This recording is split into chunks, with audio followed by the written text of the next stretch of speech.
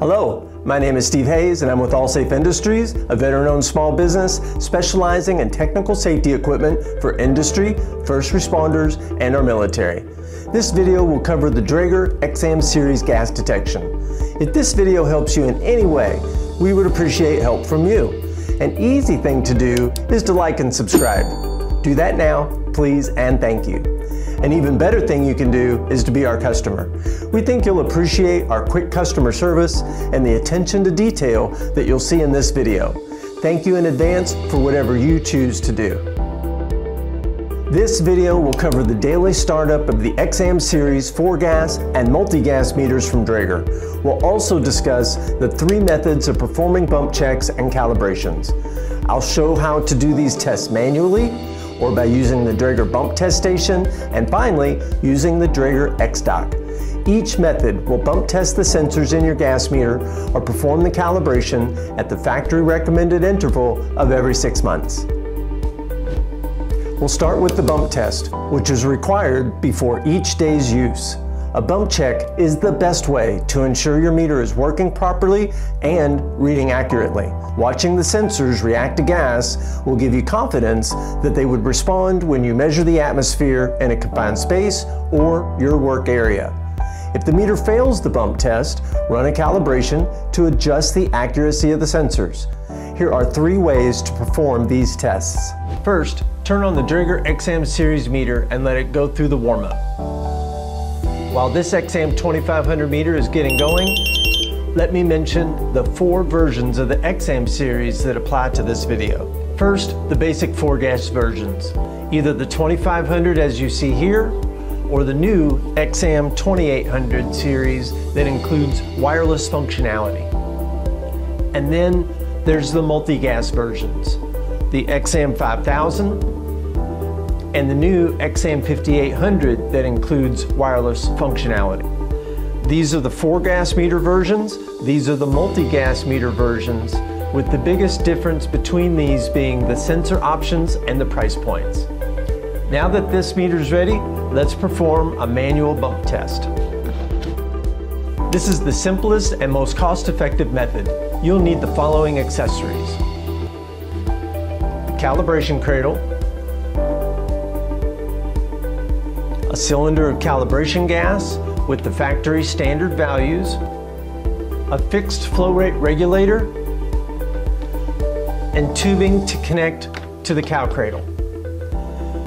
Be sure to check the expiration date on the cylinder of calibration gas, and then when you engage the regulator, be sure to check the gauge to ensure there's still gas in the cylinder. Finally, connect the tubing from the regulator to the calibration cradle.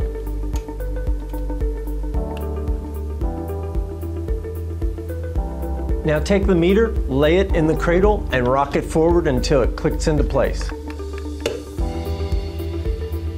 Press the blue button 3 times to access the quick menus, and then select this icon to begin the bump check. If you don't see the bump check icon in the quick menu, you'll need to set this up using CC Vision software, which is a free download from the Draeger website. Bear in mind, you will also need the infrared communication accessory. You can see it installed here in this calibration cradle, making this both a calibration accessory and a communication accessory. Select the bump check icon and then press the yellow OK button to start the bump test. Turn the gas on by turning the knob on the regulator until it was all the way open. Keep applying the cal gas until the display shows OK on all the sensors.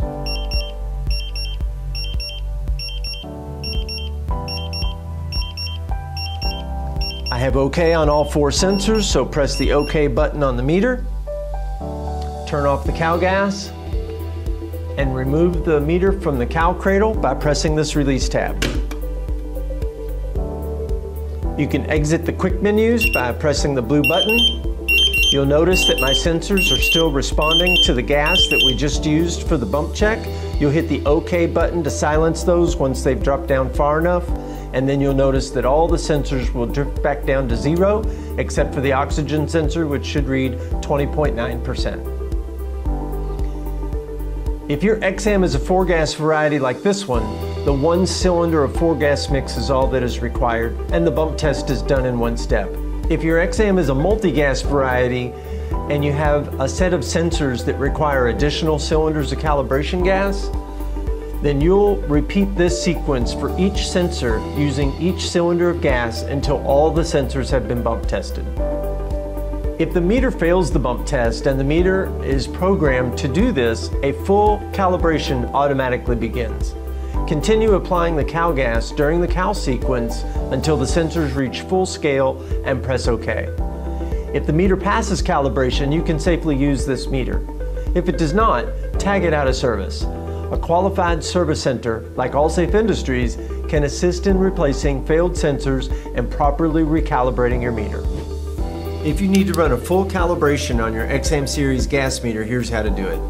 Press and hold the blue button to enter the menus. Hold that down for about 5 seconds. Once the password screen comes up, you're going to enter 001 for your password. So 0, 0, and then I need to make this a 1 using the plus button, and then hit OK. You have 3 options: fresh air calibration, a 1-step calibration when all of your gases are in 1 cylinder, and then the calibration menu that would calibrate individual sensors. I'm going to use the 1-step calibration, so I'm going to use the plus button to advance to 1 cal, and then hit OK. Then I'm going to put my meter in the calibration cradle, push till it snaps. I'm going to turn my calibration gas all the way on, and I'm going to watch for these sensors to react to the gas. Once you hear that beep and you see that all the sensors say OK, the sensors have reached full scale and the calibration is complete, turn off your calibration gas, release the meter from the calibration cradle, hit the blue button just to advance past the last calibration menu. Of course, the sensors are still reacting to gas, so press the OK button to silence those alarms, and then watch the sensors drift back down to 0, except for oxygen, which will say 20.9%. This completes the full calibration on your Draeger X-am Series gas meter. Next, let's use Draeger's bump test station to do the same process. The benefit here is simplicity, in that the meter is able to switch to bump test mode on its own and begin automatically upon insertion. You'll need the following accessories: the bump test station, which includes a built-in demand flow regulator, and a cylinder of calibration gas with the factory settings, just like we used before. Be sure to check the expiration date on the cal gas label. Install the cylinder and then check the pressure gauge to ensure that there's still gas inside the cylinder.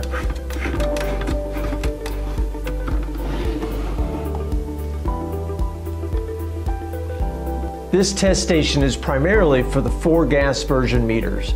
Now take the meter, lay it in the cradle, and rock it forward until it clicks into place.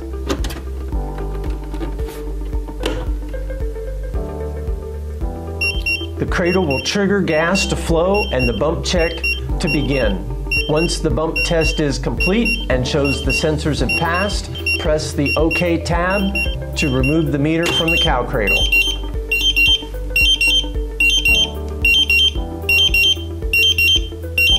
Again, we're still responding to the gas that was used for the bump test. Press the OK button to silence those alarms, and then watch those sensors float back down to 0, except for the oxygen, which will read 20.9%. If the meter fails a bump test and the meter is programmed to do this, a full calibration automatically begins. Cal gas will continue to flow during the cal sequence until it is complete. If the meter passes calibration, you can safely use this meter. If it does not, tag it out of service. Go to the Allsafe Industries website, download our service form, and send it in. We'll provide you with an estimate before any repairs are completed. Finally, you can perform bump tests and calibrations using the X-Dock Calibration Station. This is the most advanced method of the 3 we've discussed. The X-Dock is fully programmable without the use of a PC and documents all tests performed in an internal database. You will of course need a properly programmed X-Dock, the correct cylinders of calibration gas, and Draeger's pressure demand regulator and tubing. This detail is very important. A demand flow regulator, like we would use with other methods and other brands of gas detection, won't work with the X-Dock. It must be Draeger's pressure demand regulator. Once again, check the gauge that you have pressure on the cylinder and then fully open the pressure demand regulator. Turn on the X-Dock and let it go through its warm-up sequence. To begin, simply lay the meter in the cradle and close the lid. The X-Dock can be programmed to automatically begin the pre-programmed choice of quick bump, extended bump, or calibration when you close the lid. If you begin with the bump test and it fails, the X-Dock will automatically perform a full calibration. Use the touchscreen controls to access information about the meters and the test performed. So what's the difference between a quick bump test and the extended bump test? As I said before, a bump check is the best way to ensure your meter is working properly and reading accurately. The quick version simply confirms that the meter is working properly and the gas path is clear and the sensors respond. The extended version tests that the sensors respond to the cal gas within a certain range and within a certain time. Simply use the touchscreen to select the test that you want to run. Once these tests are complete, you can now use your X-am Series for the day's work. If you're using this meter in diffusion mode, as you see here, clip the meter onto part of your work uniform, vest, radio strap, preferably in the breathing zone. Remember, we're monitoring the air that we're breathing and working in, so be sure the sensor area of the instrument remains exposed. So wear the meter up near your face, which also allows you to hear the alarms clearly if you're working in a loud environment or while wearing hearing protection. If you are performing a confined space entry or you need to draw gas samples from a distance, you'll use a pump module. This is the Mark II pump for the X-am Series gas meters from Draeger. It utilizes an infrared connection to the meter to work as a combined unit. As soon as you clip the pump on the meter, the IR signal activates the pump, and the first step you'll have to do is perform a pump stall test. You can see here on the screen that it's showing me to either pinch the tubing or block the inlet with my finger. Once the icon on screen changes back to saying release that, you'll hear an audible confirmation that the pump is working properly. Be sure that you're always using a filter on your pump module to protect it from dust and dirt and any liquids that might be ingested. You can attach a probe or additional tubing that will allow you to draw samples from a distance. And then when you're finished, you'll remove the pump and it will stop running.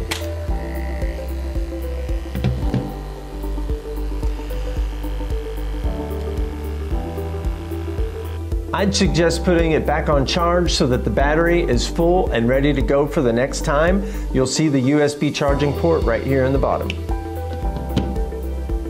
That concludes this video. Again, we hope you learned more about your Draeger X-am Series gas meter and the different methods available for performing bump tests and calibrations. If you have any questions, please leave a comment, call our toll-free number, or fill out a contact form on our website. We are here to serve you, and we would appreciate having you as a customer. Thank you.